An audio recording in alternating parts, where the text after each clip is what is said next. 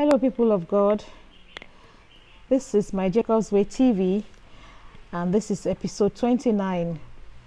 How have you been? I am Dupi Singer. I need to make this particular video to let you know what eventually happened to me and what God said to me, the Lord's verdict towards my leaving the place of my primary assignment, as it were, to go to the airport to work. I had already said to you before, the Lord told me to decorate the bush. I went to decorate the international airport.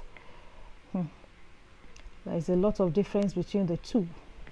But what God wants is what God wants. And what God wants is usually what is different from what we want. My pastor Ayo Ebeolu, a prayer warrior and a man of the mountain, he was using his spiritual eyes to follow me, and he knew about all the details of the business transaction. And when it looked like I was not going to be paid, he was pained, and he kind of literally made up his mind that he was not going to let God rest day or night until the woman that seemed to have carted away all the profit will come back with my own portion. My pastor could pray the heavens down, and he taught me to do the same thing. And he told me, I know you have contacted this faith that is up there, but don't ever come back to tell me that God told you that you should not pray this woman into paying your portion of the money. It was very stern. I knew it was the love of a father for a spiritual daughter. When I returned to the bush, as the Lord told me to return and stop wasting my time, I was still concerned about how I was treated by that woman, and I kept reporting the matter to the Father, and I kept asking him to avenge me of my enemy. I prayed ceaselessly for about 3 months concerning this matter, and one day the Lord was ready to answer me, and he asked me one question, or 2 or 3. He said to me, when you went to do that contract of the international airport, where were you supposed to be? I kept quiet for a while, and I said, Lord, you asked me to stay on the street beside this bush. He asked me again, where were you? I said I was at the international airport. So he asked me, what did you come back with? I kept quiet for a while, and I said to him, Father, I came back with nothing. So he asked me, why are you crying to me day and night to avenge you of your enemy? Has it not occurred to you that I used that person to beat you? I was quiet. I was meditating, and he was gone. There is this scripture that I have always loved because I dwell on it a lot, and that is 2 Samuel chapter 7 verse 14. God was talking to David about Solomon. Let me start from verse 12. 2 Samuel 7 verse 12, but I'm going to 14. I'm interested in 14. And when thy days be fulfilled, don't forget I said God was speaking to David concerning Solomon. And thou shalt sleep with thy fathers, I will set up thy seed after thee, which shall proceed out of thy bowels, and I will establish his kingdom. Verse 13, he shall build an house for my name, and I will establish the throne of his kingdom forever. Verse 14, where I'm going, I will be his father, and he shall be my son. This is where I'm going. If he commits iniquity, I will chasten him with the rod of men, and with the stripes of the children of men. Chasten, just instead of chasten, say beat. I will beat him with the rod of men. It is like taking a human being, a whole human being, from the side of his head and using it as a cane to beat another human being. Say, I will chasten him with the rod of men and with the stripes of the children of men.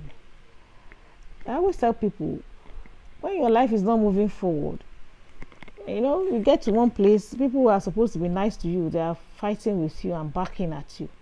You go out to the bus stop, somebody is shouting at you. You go to the office, somebody is telling you, what are you doing here? You better start to ask yourself, is God not chastening me? I hope God is not beating me with the rod of men and with the stripes of the children of men.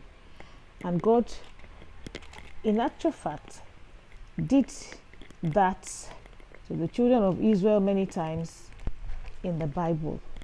He used many nations to beat them. Although he will come back later to judge the nation that beat his people. Because usually the nation that he has chosen to use to beat his people are usually not very good people themselves. They are the people of God's judgment that he will still punish, even if he has not used them to beat his people. God will not use a good man to beat a good man. I've come to that conclusion. If he does that, then it will not be fair. And so let's look at Ezekiel 25 from verses 3 to 4, or maybe a little down.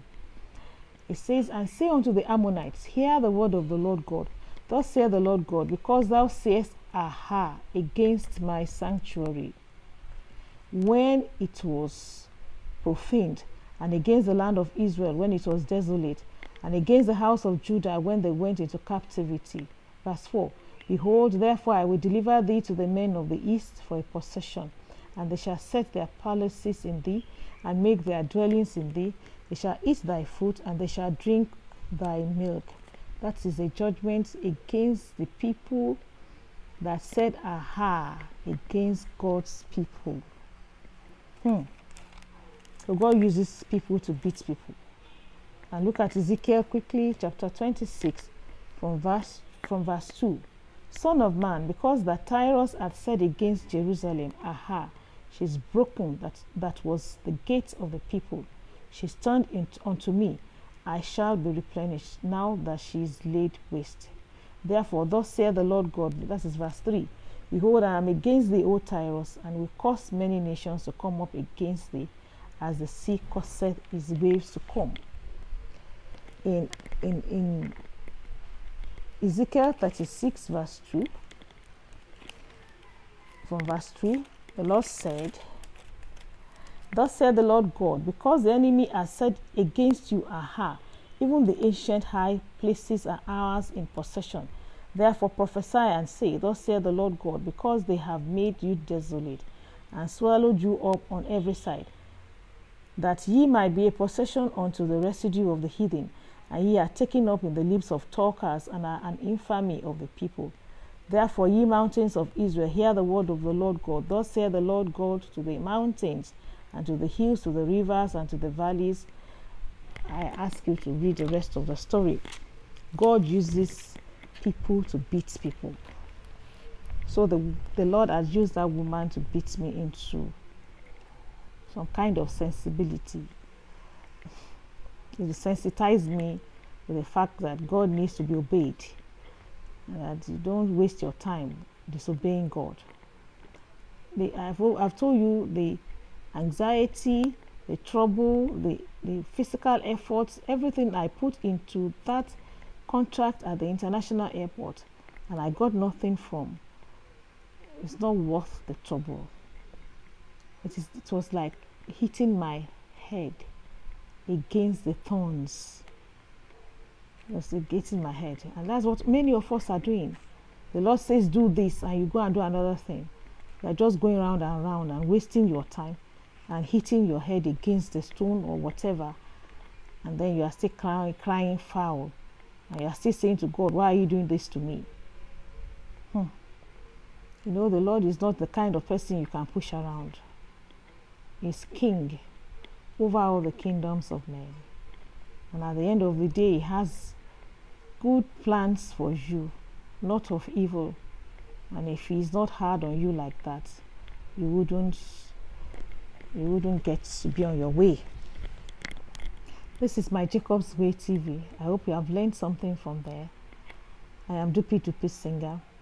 Please subscribe, hit the notification bell. Don't forget to share and leave a comment and like. I'll be back. God bless you for watching. I love you.